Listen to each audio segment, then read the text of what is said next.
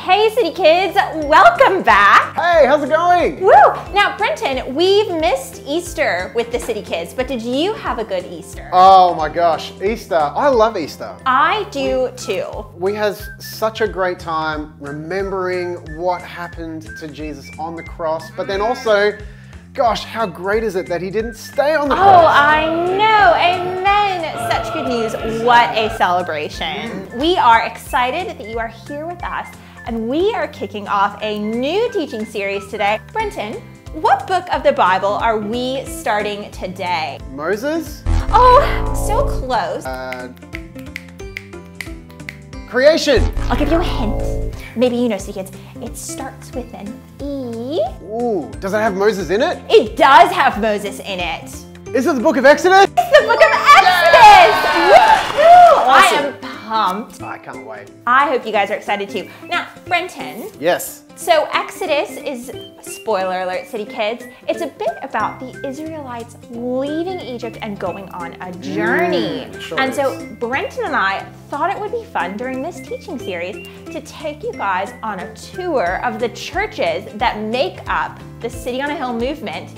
But we thought that maybe we could kick it off with a studio tour. Ooh, that sounds exciting. So, Brenton, could you pull out your fancy phone? I sure will. Oh, just let me turn it on here. And I'll give us a little snap, and you can join us for the studio tour. Is this on? Yeah! Hey! Welcome to the studio! How's it going? This is our fancy backdrop. Oh, Welcome, so check it fancy. out. What else we got, Brenton? Well, you know, you didn't know this was a fake wall back here. Oh, look, we've got some lights. Ooh. There's some like remotes and stuff up here. Oh, some cleaning products. That's probably not too exciting. Look at this though. Not just one camera. Not just one camera, but two cameras. That's pretty exciting. And you probably didn't know too that we're in like this closet. And we're also at, here, let me show you really quick. Ooh, good surprise. We're in a closet that leads out into City on a Hill, Geelong. How exciting! It's a pretty cool studio we have, and it's in the church. So we'll take you back inside so we can keep going with the episode. Here we go.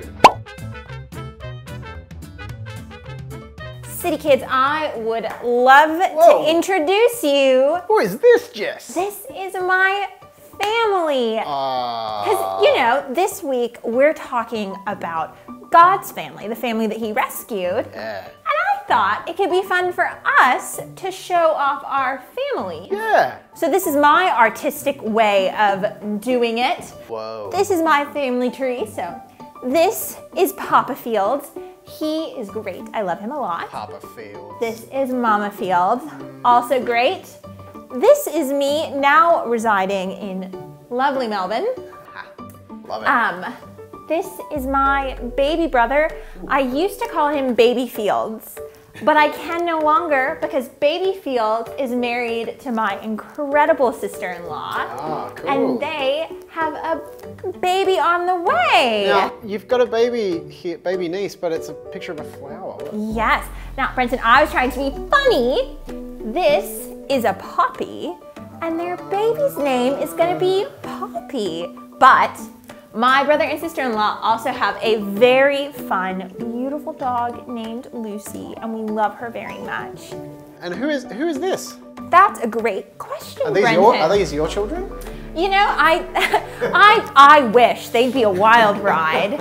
So I wanted to include not just my family that I was born into, but I think the family that God gifted me with. So this is my Brisbane family. So if you zoom in really close, you might recognize Dave and Ro and their kiddos. I am holding a very goofy Beth, as well as my friend Steven and my friend Megan. Very cool. Yeah. What a beautiful family you've got, Jess. I really like them. Brenton, did you make a bit of a family tree to show us? I do. I'm not as crafty as you, but I did get some pictures of my family Ooh. on popsicle sticks. Oh, how cute. This is the best. So this is my son, Teddy. Hi, Teddy. This is my daughter, Lucy. Hi, Lucy. This is my wife, Lauren. We love Lauren. And then, I don't know who the other guy is, but I don't know. He doesn't have a hat on, so I'm not quite sure.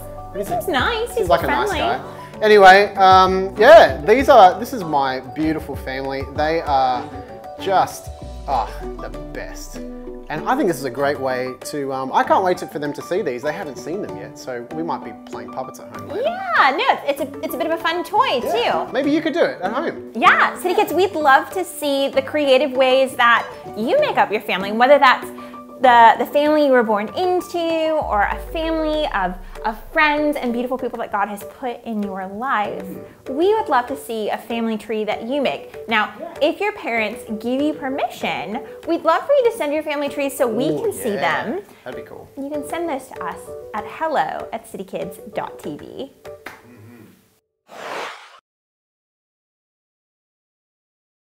Hi City Kids, we're journeying through the book of Exodus. Why don't you join me in chapter 1, verses 1 to 7. When Jacob, also called Israel, went to Egypt, he took his sons, and each son took his own family with him. These are the names of the sons of Israel: Reuben, Simeon, Levi, Judah, Issachar, Zebulun, Benjamin, Dan, Naphtali, Gad, and Asher. There was a total of 70 people who were descendants of Jacob. Jacob's son Joseph was already in Egypt. By some time later, Joseph and his brothers had died, along with all the people who had lived at that same time. But the people of Israel had many children, and their number grew greatly. They became very strong, and the country of Egypt was filled with them. Good morning, City Kids. Welcome back to the Good News with CKTV Studio. Over the next few months, we'll be joined by an Old Testament legend, my dear friend, Moses. Welcome, Moses. Well, hello, Jane. It's incredible to be here. Now, Moses, as I understand it, you have a story to share with our viewers. I do indeed. I want to share my story with you, the story of God's people, the Israelites, and our exodus from Egypt. How exciting! But I'm sorry, you said your exodus from Egypt? What do you mean? Good question. Exodus just means departing or leaving. You can read about our exodus in the second book of the Bible, conveniently named Exodus. The book of Exodus and the story I want to tell you are all about the way God has rescued his people so they can worship him and know him. But I won't spoil the story just yet. Let's just start at the beginning. The people of Israel had many children, and their number grew greatly. They became very strong, and the country of Egypt was filled with them. You know, Benjamin, I actually think the Egyptians are scared of us. Scared of us? Absolutely. No matter what they do, we keep growing. They've made life really hard for us, but they can't stop us. That's true. They forced us to make bricks and build cities and work in the fields, and they haven't broken us yet. But did you hear about the king's latest plan? No. What do you mean? The king has commanded that every Israelite baby boy be thrown into the Nile. That can't be true. I'm afraid it is. I don't know what we're going to do. Moses, that's horrible. It certainly is, Jane, but thankfully, our story doesn't end there. The Israelites were God's people, and we know that God loves and protects his people. That's true. And we see throughout the Bible, and we see in the biggest way through Jesus that, God loved us so much that he sent Jesus to die on the cross, paying the price for our sins, rescuing us all and making us a part of God's family. That's right, Jane. You see, God chose us, the Israelites, to be his chosen people.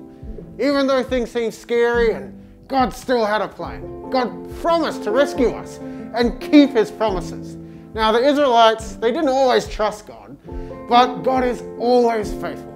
And we can be confident that God loves us and will protect us because we've been adopted into his family. That is good news indeed. Well, Moses, I think I can speak for all of us when I say I am very interested to see how this story unfolds. But until next week, City Kids, keep trusting Jesus. Wow, Jess. Whew. What a story. What a wild ride, even just so far. I can't wait to see what happens next. But hey, City Kids, before we go to worship, why don't we pray? Love that. God, thank you that you are a God that saves, that you have a promise and a plan for us, and that we can trust it because you are good. God, thank you that we get to read this incredible journey of Moses and the Israelites together and talk about all of the amazing things that happen, all of the hard things that happen. And God, I pray that through this whole series, we would get to know you even better. And we pray these things in Jesus' name. Amen. Amen. I can't wait for worship. Let's do it.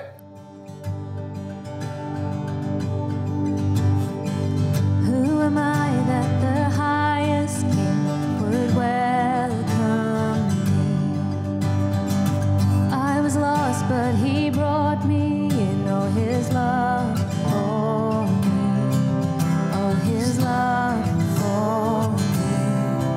Whom the sun sets free. Oh, it's free indeed. I'm a child of God. Yes, I am. Free and lost, he has ransomed. Oh, his grace runs deep. While I was a slave to sin, Jesus died for me. Yes, he died for me. Whom the Son sets free. Oh, it's free indeed. I'm a child of God. Yes, I am. In my Father's house, there's a place for me. I'm a child of God. Yes, I am. I am chosen, not forsaken. I am who you say I am. You are for me, not against me. I am who you say I am. I am chosen, not forsaken. I am who you say I am. You are for me, not against me. I am who you say I am. Yes, I am who you say I am. Whom the Son sets free. Oh, is free indeed. I'm a child of God. Yes, I am.